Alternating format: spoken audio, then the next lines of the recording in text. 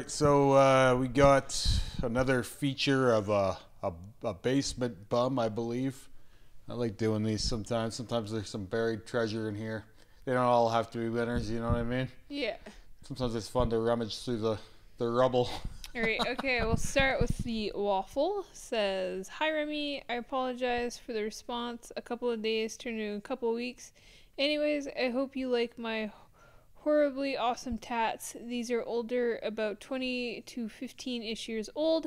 The Dragon Bones logo, the Fox and Crossbones, and Vamp skull bracelet thing were done by someone else. I covered my arm at first to hide burn marks from an explosion at work, slowly becoming a little better each time. Crazy.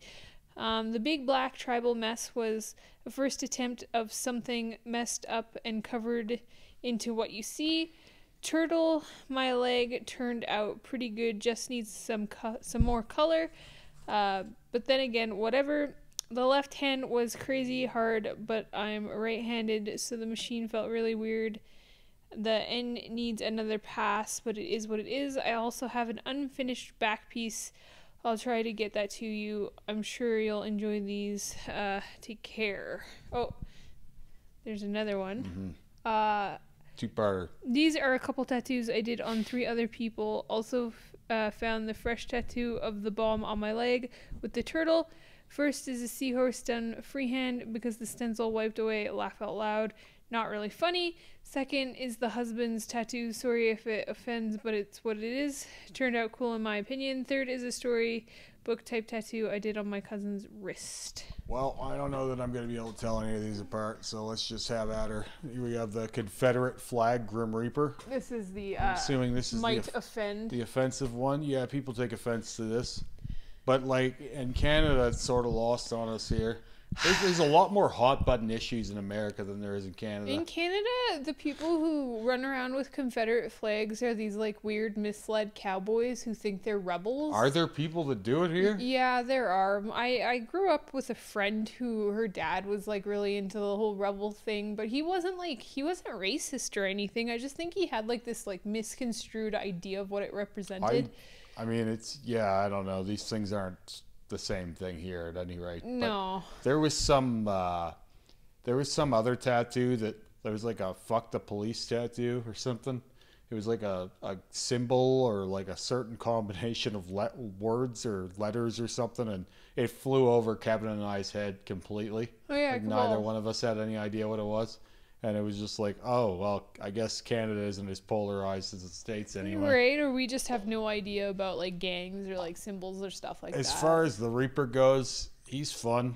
Yeah, I think, he seems to be done not too poorly. You know, if it ever gets to a place where you're offending too many people, you can just black out the robe, and he's got a black robe now. Yeah, and he's perfectly fine that way. Yeah, and that might be the safest bet if you don't want to offend people. Right.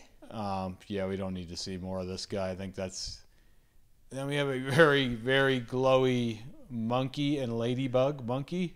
Yeah, I think it's Curious George, Is this maybe? Curious George? I don't know. She said storybook. They said storybook characters. You I know, don't know what gender right we were. off the hop, I want to say this is better than I was expecting in terms of the... Basement tattooer. Yeah, these aren't too bad. No, I know. They're not awful. Yeah, these are... You know, the photo is horrible in this case. These are actually the kind of tattoos that you see these and you're like, I might pull you into my shop. Although, like, yeah, the ladybug monkey there got like derp face more than George or whoever the fuck that right. brown one is there. That face didn't come out as good. It looks a little bit like messed up. But yeah, I just think the problem with it is that they just tried to go too small. Oh, that's always going to be the case with small faces. And you always think it's going to be good until you get there, and then you're like, oh, nuts. It's kind of adorable. So, what else have we got here? What? Time bomb. Bomb? A time bomb? Yeah. Oh, okay. That's like more like dynamite, right? Yeah, but it's like on time. What was the idea with the shading? I don't know. It's like... they went for yellow shading or something, but they didn't get it in there at all. Like around the outside? Yeah. I think yellow is really hard to tell if you've gotten it in though, right? But that's not in there. No, I know, but that's what I'm saying. Like, I think that sometimes it's really hard to know if you've gotten it in. Well, I can tell you for a fact that they didn't get this in. Oh, they definitely did They not. had a kind of a cool idea with how they broke up the lighting around that explosion, though. Like, Yeah. that was a kind of neat way to. I also kind of find it a bummer that on the sticks of dynamite or whatever on themselves, it looks like the shading is kind of cool, but They look more like licorice to me. I just think that like they somehow like muddied their black or gray with the red. Like it just got really muddy in there. It's just maybe not quite knowing what you're doing for shading yet. I don't know. Looks like Twizzlers to me. Yeah. Little licorice sticks. Seahorse is pretty. You know, decent enough. Like these are better than what most. Like there are actual shops in this city doing worse work than this. Yeah, in they our shouldn't city be. for sure. Like that shouldn't be a thing that I'm saying. But I actually kind of like the color of the purple and the green. Green. There. Obviously, the purple is not solid. The green is a little more solid. The purple again, it's like one of those colors with a strong white in there though, and that's like I've experienced this. It's hard to get in the skin. Yeah. The other thing, like as I said before, this is one of those artists that you're like, man, you're doing this good on your own. I would like someone should be pulling them into their shop.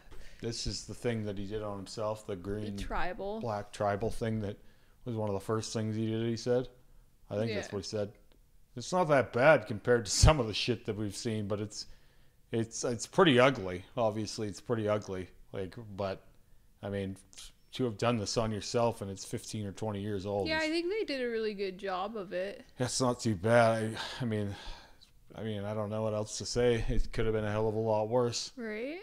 All of this, though, when you see the other side, that looks pretty bad. Now we're getting into the hand, skull, and a lot of that. Now we're the crossbones on the arm and all this other stuff. Yeah. Now we're getting into the scratcher. This is the real junk. This is kind of what I was expecting to see. Yeah, it's a little harder to tattoo yourself. We're getting more into the room territory now too. Yeah. We've got some boxes on the floor here, and staining.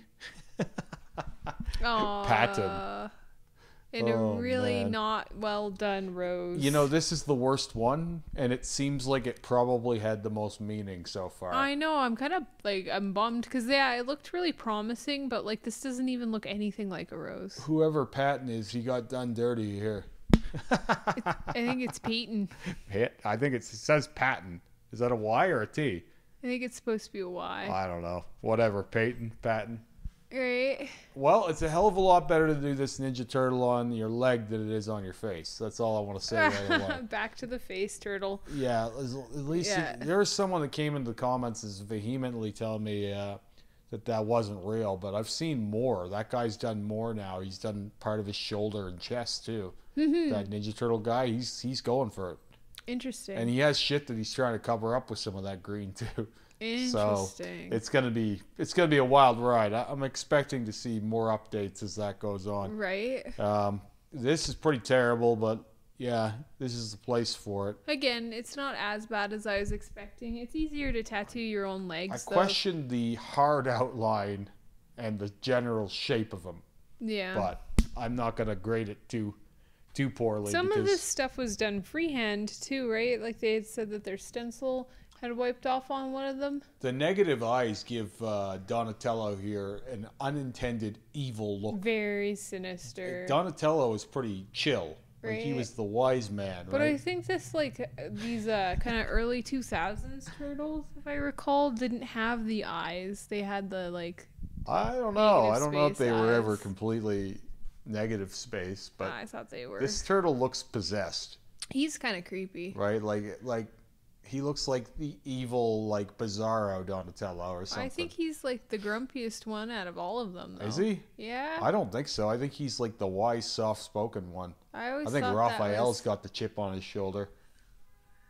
And then Michelangelo is the party animal, and then Leonardo's the leader, and then Donatello is the wise man. I think that's the idea. I guess you're right. Yeah, Raph is usually the chip. Okay, yeah, he's the guy with the temper. I would just say that Raphael and Donatello would, they would be the bad guys if they were. I don't know about I think Donatello's, chill. He's got the staff. He's yeah. Anyway, it's interesting schmorg, and if you can find a picture of your back piece, let's have it. Right, it looks like fun.